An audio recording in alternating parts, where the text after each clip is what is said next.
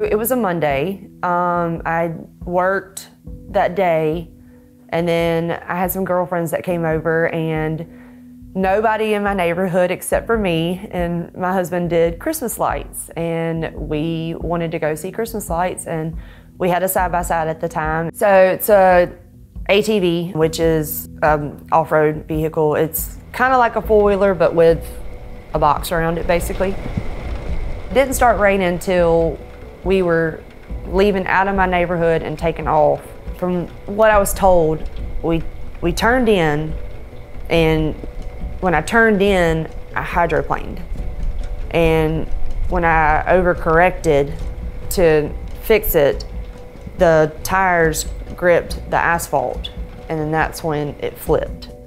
And then it landed on top of me and then drug me about 20 feet across the asphalt. And from where I wrecked in front of a Mobile firefighter's house, and him and his wife came, and so my friend Lori and Samantha and his wife pulled the side-by-side up. When he pulled me out, he got me stable, and then Lori called my dad and then called 911. I literally drove as if she was 1,000 miles away because I was driving so fast. And I'm thinking, did a car hit them, or did they run off in the ditch?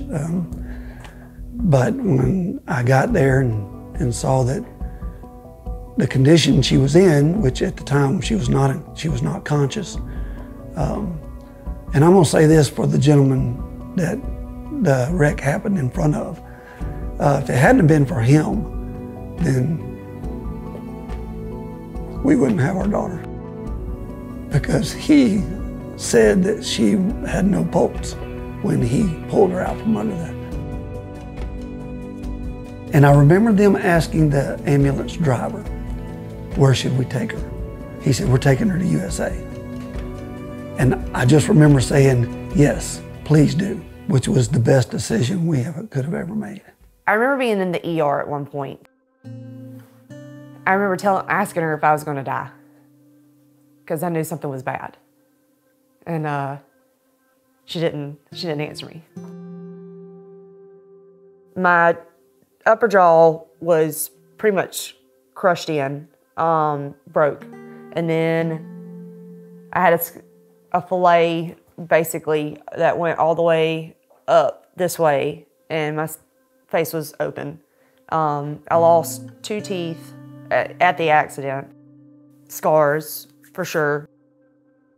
I had 6 vertebrae in my neck broke. And then my ear was completely torn off. And they had to put it back on. And I have had a big laceration that went on the back of my head. 5 vertebrae in my back were broke. 1 was shattered and was in my spinal canal. Broke all my ribs, but 5, and 6 of them were in puzzle pieces from what I understood. They had to give me 25 units of blood just to keep me alive. I was pumping it out as fast as they were putting it in, because the ribs had lacerated and punctured my lungs so bad that, I mean, I was just bleeding out. It was basically 3 days worth of surgery-ish. So the 10-hour surgery was one surgery, but there were several things that was fixed in that surgery. The first day was just keeping me stabilized, from what I understand. And then I told my husband when we came out, I said, she will never look the same, because she was incredibly, it was bad. It was really bad. And South Alabama put her back together. This is my mom, and she was definitely the caretaker through all this. And then that's my husband, Nathan. He was too. When people tell you that family is everything, I mean, they were in this.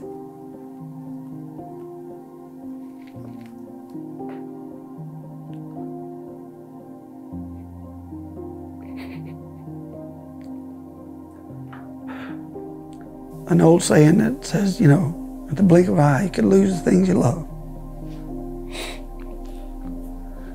You've always heard people say that. You don't think a whole lot about it until you experience it. But until you actually see people who truly know their job and they're really good at their job, and you see them save your daughter, it changes your whole perspective.